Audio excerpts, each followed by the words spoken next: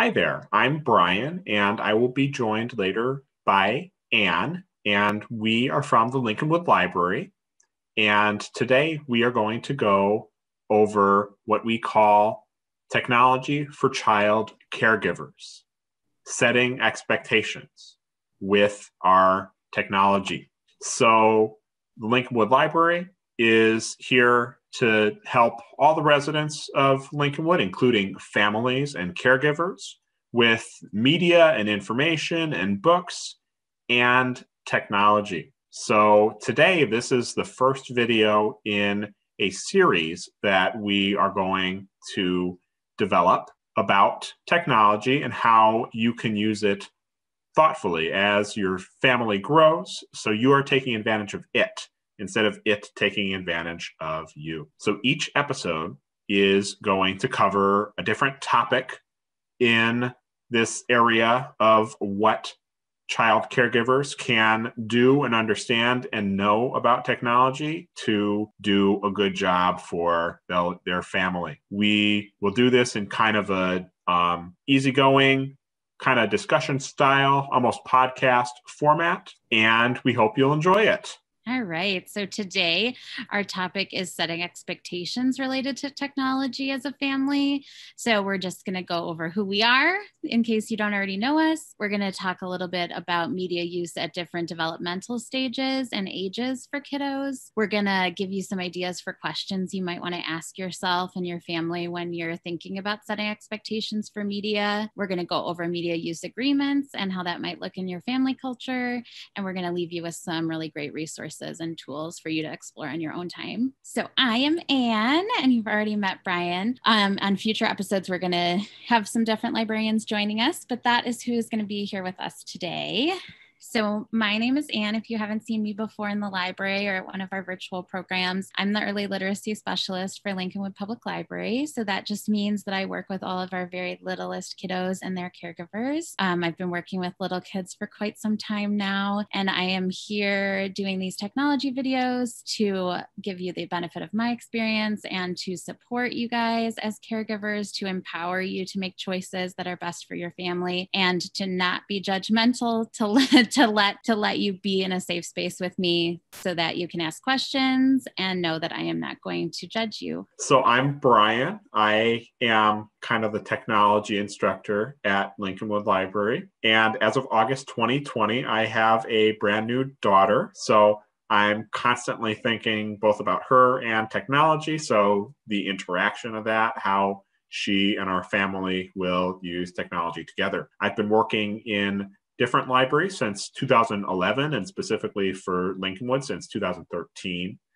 I just try in my life to explain technology to people. It's really my passion to help things work for you. My bias is really to help you figure out what works for you and your family. So we're first going to cover the ages and stages of media use. So when it comes to very young children using media, there are recommendations that have been put out by the American Academy of Pediatrics, which are pretty vague and intentionally vague in the sense that they're just meant to be guidelines. They're not meant to be hard and fast rules. But in general, the recommendation is that from birth to about 18 months old, your kiddos should not be using technology. So they shouldn't be viewing TV or movies or playing with the phone, playing with the iPad, except if it's to have some sort of interactive experience. So a lot of, especially during COVID, a lot of this is going to be those FaceTime chats, those Zoom chats, where they can see maybe a family member that they're not able to see in person. Those are really, really beneficial for this age group and can really provide some great bonding. So those are absolutely recommended as healthy for this age. For about 18 to 24 months, so up to 2 years old, we're going to try to avoid using media alone as much as possible. And even for older kids, and just choosing some high quality media. So not just putting anything on, but being really intentional about what you're letting your kiddos use at that age. And then when we get up to 2 years, up through kindergarten age, up through 5 years old, we're limiting screen use as much as possible. So the original recommendation from the American Academy of Pediatrics was 1 hour per day. They have revised it for COVID times because they know that a lot of kiddos, even in preschool, are doing Zoom school. They also know that we're really overwhelmed as caregivers and giving our kiddos more screen time, giving ourselves more screen time. So the 1 hour has become a little bit dated, especially during the pandemic, but we're just being intentional with trying to limit it as much as possible. And again, still choosing that high quality programming to give to your kiddos. If possible, co-viewing it, right? So maybe watching an episode together or playing a game on the phone or on the iPad together. And that is really intended to help kiddos understand what they're seeing and process it, because they still are not at an age where they're able to really process all of the media that's coming at them or that they're experiencing passively. So again, just as a reminder, it's okay if these guidelines, if you're thinking to yourself, oh no, well, I gave my kiddo 3 hours of screen time yesterday because I really needed to get a project done for work. That is completely fine. Nothing bad is going to happen. It's all about just taking this as a suggestion and remembering the effects that media use can have on especially very small kiddos, and just trying to reach a balance where they have plenty of time to do all of the other things that they need to do as kiddos. This is a really great resource, especially for slightly older kiddos. So a lot of the American Academy of Pediatrics resources gear a little bit younger, because that's when we get the most questions about, can I let my kid have the iPad? Can I let my kid use the phone? That's usually when we get those questions, is at those younger ages. But this report is great because it breaks it down into developmental stages. So 0 through 2, 3 to 4, 5 to 6, and 7 to 8. And then it not only explains to you in a really accessible way what your child's brain is doing at that stage and how media might affect it negatively or positively, but it also gives you some great recommendations for how to substitute non-media activities for something that might be a traditionally tech-related thing, how to substitute that with or to supplement it with a more hands-on play experience. And then also just some ideas for you to think about when you're thinking about setting limits for these ages, just some ideas to keep in the back of your mind. So that's a really great one. So let's take a look at this. We've got it here. So they've got this full report. It is available just to the public. You can download it and read it at your leisure. Child Development 101. And they go through all the different ages with kind of specific sections that they repeat for each age group. Mm-hmm. And this is especially great too, as you're thinking about, why do I need to limit media use? Exactly those tips for adults. Why do I need to limit media use?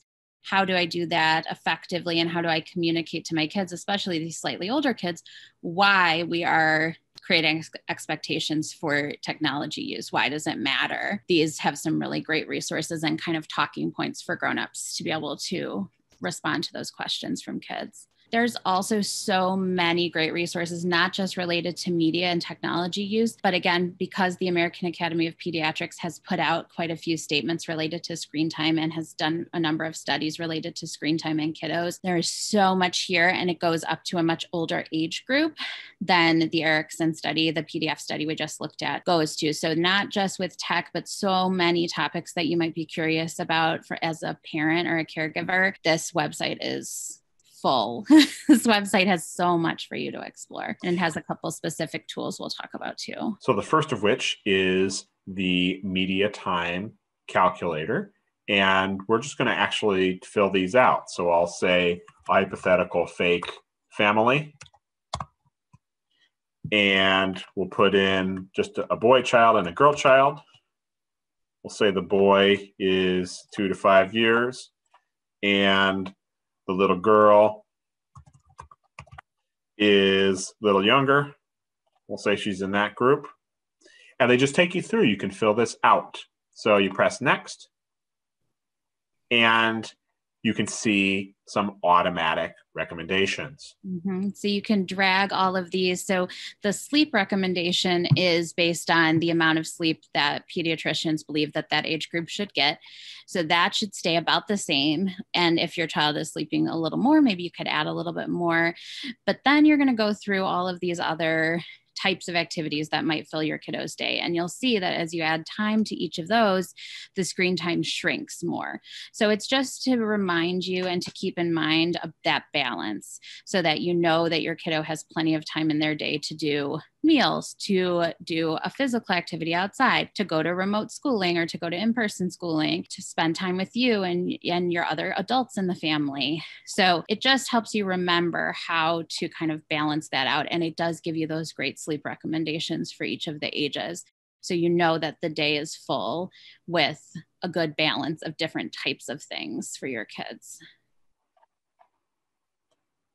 And you can also see this information in Spanish, which is very helpful. The recommendations and kind of the visualization could be very helpful. Now, they also have family media use plans. They've got this page where they describe it, but we can click through and they will start to take us through creating our own family media plan. So again, you would put your name and we'll do the same kids as examples. And then it's going to take you through so many different considerations. So maybe you want to set as your family, maybe you want to have some zones, some physical zones of your household that are screen free. So maybe dinner time, maybe the kitchen, maybe your bedroom. So you can go ahead and go through these. You want to say, okay, both kiddos, we're not going to allow them to have the devices in the bedroom. You know, whatever it is, you can also, it's really great. Just like with the media time calculator, you can type in your own. So maybe you want to say, we have a family game night every Friday night. And during family game night, that's a device-free zone. And we all agree to that, grown-ups and kiddos. So you can really customize this. And you don't have to go through, if you look at it, there are so many different little sections. If you look and you say, nah, I don't really need that section, feel free to eliminate it. And all of it is optional. So for example, device curfews. Maybe you want to set a curfew that after 8 p.m., for example, you're not going to allow your kiddos to use technology. Or if they're very little, maybe it's very much earlier in the day that you're not going to allow them to use the tech. So you can do that. And then you could also add things like, we're going to physically take the devices and put them in this room when our curfew has hit its time. So there are so many different options just to think about for what you might want to consider including in your family media use plan. So that co-viewing, exactly. Yep. So there's just all different kinds of options, and it helps you kind of trigger your own thought process as to, hey, yeah, do I want my kiddo to be doing that? Am I okay with them using an app that has ads in it? Am I not okay with that? So just to get your thought process going. And then when you fully complete it, it allows you to download a version of it so that you can have it all in one place and not have to go through the calculator again and again. So you do have to create an account to download this. So you'll want to create an account now with the healthychildren.org website. And if you're uncomfortable for whatever reason creating an account, you can also just go ahead and write this all out, go through the calculator and write it out in a Google document or maybe on paper, however you want to do it, and then kind of create your own media plan based off of the information that's here and the ideas that are here, which we have another great example of that later. So next, we want to ask some questions. What, why, when, where, and how our families are using technology and what some of our expectations are about that. So again, just asking a whole bunch of questions. What are we using technology for? And what are we allowed to do? Are we playing games? Are we doing homework? If we are really young, are we just doing video conferences with our poor relatives we can't see? What time is that happening and where? If you're in a certain room, privacy may or may not encourage positive uses of technology. Just think about that. We're not saying any specific thing to do. What are we making? And when we make it, who are we sharing things with? Are our sharing decisions, helping us grow. What content is acceptable? There's all sorts of content out there on YouTube. Filters, even in some child websites, sometimes fail. Are we co-viewing? When we have problems with technology, what do we do? What do we do if something upsets us when we're online? And how do we try to avoid that? There's all sorts of different questions. I'm sure you can think of more questions in this vein of thought. But as you're thinking about your family, your particular use of technology, you may try to ask yourself questions like these and really take some time to think kind of what you want your kids to learn from technology, what they're going to learn from you, what you're going to learn together. And especially because when you're creating one of these family media plans, there's a lot that you're agreeing to as a whole family. So there are certain things that will be age specific and kiddo specific, but it's really important to remember that you're a role model for your kiddos too. So when you're creating the family media use plan, you need to think about how your own media use is going to be affected by it and how you're going to be able to follow the guidelines that you agree to as a family as well. So speaking of those agreements, we're going to talk about family, culture, and media use agreements now. So that family media plan that we looked at earlier is so great for thinking about some of these culture questions. What you agree to as a family is acceptable technology-wise. So not only the use of technology, but also the content. So we looked at the family media plan. We're also going to look at a resource called Common Sense Media, which lets you break down a bunch of specific content-related questions. So for example, if in your family media plan, you agreed as a family to all not watch media or not engage in gaming, that includes violence. So you might want to look through some of the Common Sense Media reviews to see if a prospective game, maybe your kiddo really wants to play a certain game and you want to make sure that it doesn't have any kind of violent scenes in it, but you don't want to personally play through hours and hours of gaming yourself. Common Sense Media is a really great place to find that info. Same with movies, TV, books, apps, all different types of stuff. So here are some screenshot examples of Common Sense Media. They try to kind of systematically rate different things, and it's great because it's just available online for anyone to read. You see, they have all sorts of different categories, and they use specific examples from the media that you are talking about. They really let you understand it, and after seeing this, you can make those judgments yourself. So let's take a look. So here is Common Sense Media, and it's available at commonsensemedia.org, and they have a search box. Now, before we get into this too far, I just want to point out that they can't cover everything. They're constantly adding more and more media. So if there's something they are missing, surprisingly, like the very popular music artist Billie Eilish, 161 results, but none of them are really just Billie Eilish herself. You may have to go to other review websites. There are lots of websites where things are being reviewed, from musicians to games and apps and movies. But Common Sense Media does a really good job of being systematic and kind of taking a family-centric approach. So for example, if you're looking at a movie, so this is a great movie example, Common Sense Media will give you a bunch of different things. So it will give you an age recommendation, which it will also let you know, because it has a user base, kind of like Wikipedia or Goodreads, where you can add user comments to each of the entries. There are reviews that also give their own age recommendations. So right there, it's saying parents are saying 6+, kids are also saying 6+. Sometimes these will be very different. So it's good to remember to look through, wow, that's a really different makeup of age groups that people think this is appropriate for. Let's investigate this further. That can be kind of a clue to you to look further into it. It'll also sometimes give you these trailers, things that were promoted when the movie or the TV show was coming out. Sometimes it'll just give you those, just FYI, in case you wanted to see a little trailer on it or some stills from it. Like with the video games, they'll sometimes put stills from gameplay. And then kind of the meat of it is these little reviews, what parents need to know in these little boxes. So if, for example, if you agreed as a family not to watch anything that had violence in it, you're looking, oh, it has 3 out of 5. Let's check. What is it? What do they mean by violence or scariness?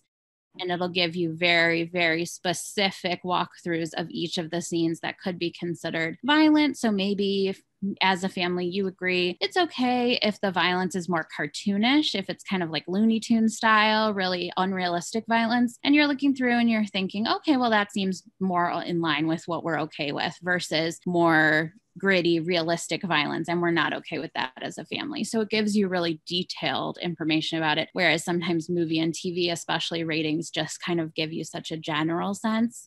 So that's a really great that's a really great addition that Common Sense Media has. And they also have just kind of a general review. And then they also have those user reviews. So a lot of the user reviews, like anything, like any reviews for anything, will be really different from one another, but they can also be a source of information where maybe the reason someone dislikes a movie or a piece of media makes you really like it. Maybe the opposite. Maybe the reason someone likes it was that it was too scary and your family is not into that. So that's really helpful. And then they also often have suggested other things that are similar in theme or topic, like right there on the right side, it's telling you that here's some other superhero related things, here's some other book adaptation related things. So it can also kind of be used for a way to find other things that are similar to whatever your kiddo really likes. So if your kiddo really liked Captain Underpants, the movie, and you thought it was really great as a family, you agreed that it was great,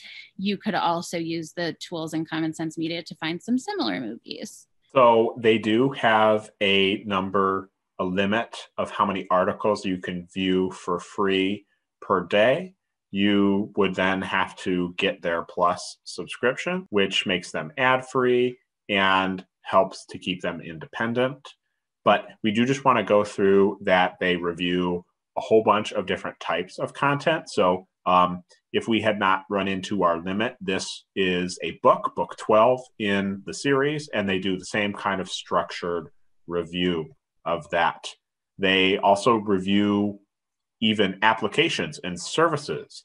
Apple has a game platform called Apple Arcade, which is a subscription, and Common Sense Media reviews that. They also review just specific apps. Disney Plus, the new streaming service, they say it is 8+, and they have this same structured review. They do TV shows as well, The Mandalorian, which is on Disney Plus. They go through content for all ages. This is an older age oriented, and Common Sense Media and parents and kids agree, although the kids think it's a little younger, which is interesting. They do games as well. Popular Nintendo Switch game, Legend of Zelda Breath of the Wild. Common Sense Media thinks it's a little older than the reviews. They do websites as well. Know Your Meme is a website you can use if you're not understanding some piece of technology slang your kids are saying or talking about something you don't understand. Know Your Meme explains those things in really kind of in-depth articles, including examples, so you can understand different types of memes and if they're associated with things that are good or bad or just kind of bizarre random internet stuff. They do music artists as well, and they do apps also. This is a child-oriented app. And they also curate under each of those types of media, they curate a lot of nice lists. So they have lists like recommended apps for preschoolers, recommended apps for ABC learning, things like that. So that if you don't have a specific app in mind and you're not searching for a specific thing, you can also just browse for some recommendations as well. And of course, they do movies. This is the fairly new and popular Disney movie Soul. And they say it is 8+. They also have this little kind of award check mark. They say it's good for families.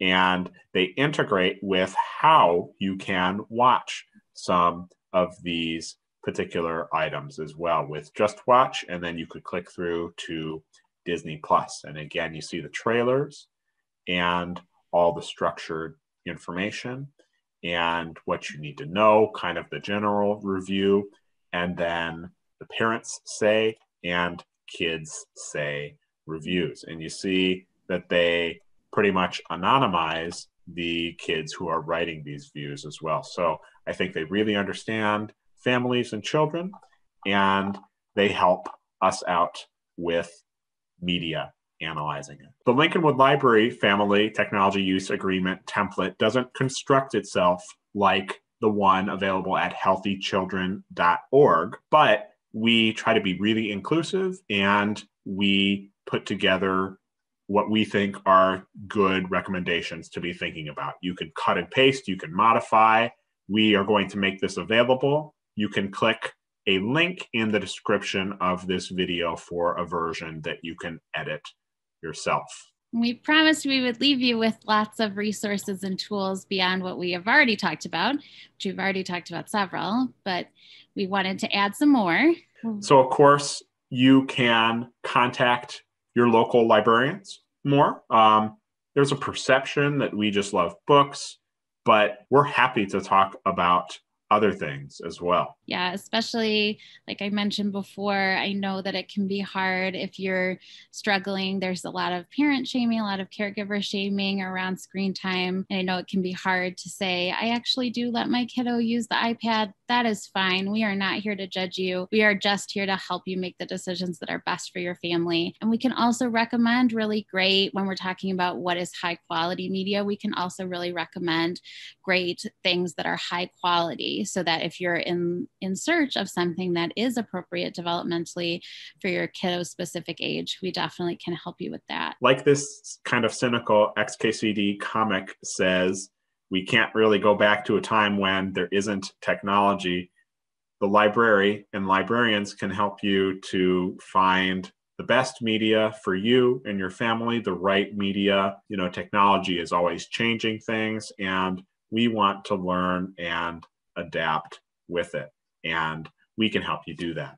Some other really great resources, especially for caregivers with younger children. Your pediatrician is a good place to go if you have some questions about what the recommended amounts are, especially, or if you have questions about how to use media in an effective way with your kiddo. So maybe you want to start co-viewing something and you really want to get the most out of that experience. Your pediatrician should be, hopefully, should be trained in some of those media mentorship type of questions. They should be able to answer things like that for you. We also talked about already healthychildren.org and the AAP, which is the American Academy of Pediatrics. So those both have a lot of information on not just how much screen time to have, but what kinds of things are good for kids, what kinds of apps are more developmentally appropriate for certain ages. So those are both really great. The Screen Time Action Network and CyberWise both have a great number of resources. They will take you a long time to get through all of them, but you can kind of pick and choose articles based on what you're interested in. So some of it is about things like online privacy. Some of it is about things like using media ethically and responsibly. So, you know, being kind online, those types of issues. And some of it is about what are options that we have besides technology to enjoy ourselves. So what can I give my kiddo if I really do need a break, but I really don't want them to have something, you know, like the iPad. I really don't want to turn on the TV. What kinds of things could I do with them? What other types of things are available? So there's so many resources available on both of those websites. Another one that's really great, and again, you know, just to remind everybody that librarians are not averse to talking about media, is that the Library Association for Services to Children, which is ALSC, has a brand new, it's a couple of years old now, Excellence in Early Learning Digital Media. So especially for those littlest kids, it has winners. It has a winner and honors each year. So you can see the 2020 award went to the Molly of Denali app, and then it also had some honor recipients. There are not just apps, but also websites that they review and can choose as their honor or their winner for the year. And they kind of tell you exactly why they chose it, why it is exceptional, or why it is so high quality. And then it links out to it so that you can download it or go to it and experience it for yourself if you like. So the Molly of Denali, for example, has some really great educational content. It pairs with the Molly of Denali show. So there's kind of a double media there, the app and the TV show. And also there are books now, so you can also get the books.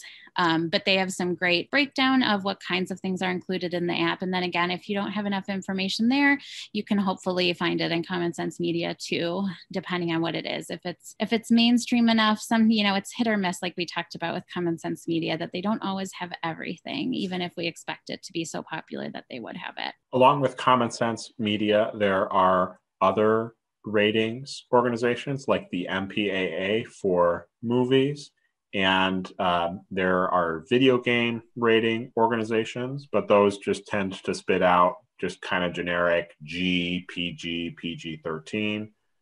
And to stay more up to date with kind of the technology side, we just really recommend staying up to date basically with technology news. That's really one of the best ways to learn about technology. There are often articles that talk about kind of the interaction of technology and kind of our lives, our social science, what we're doing. One of the best sites I recommend is The Verge, kind of an odd name, but they do reviews of technology and services and media as well. They cover all sorts of different things.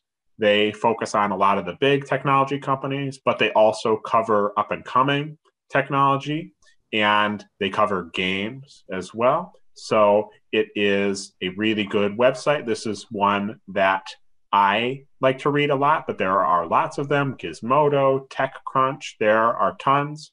As long as it's one that is fairly mainstream, you will be kept up to date, and you can use their content to inform what you are thinking about in terms of kind of the specific technologies that you are using. Now, you'll want to use some of these kind of more child-focused organizations to center on kind of exactly what you're doing and screen time. But it's important to keep up with what is being developed. All right. So we included our personal contact information at the very beginning, but we also are here to remind you again that we're here as a resource for you guys. So we have our phone call lines for our information services and our youth and teen services desks. We also have those emails, and we have a lot of resources that we've already created for you guys, or that other people have created and we've curated. We have some on our YouTube channel, and we have a lot on our website. So definitely those are great resources, as well as the other websites and organizations we mentioned. So for Anne and myself, I want to thank you for watching this video. We plan to have more. Keep up with our YouTube channel, and we post all of our events in our newsletter. We're here to help you with these videos and also one-on-one with any kind of technology questions. And we're just hoping that you're using technology in a way that makes your family successful, makes you successful, and that benefits you as a family and as your family continues to grow. Thank you so much. Thank you.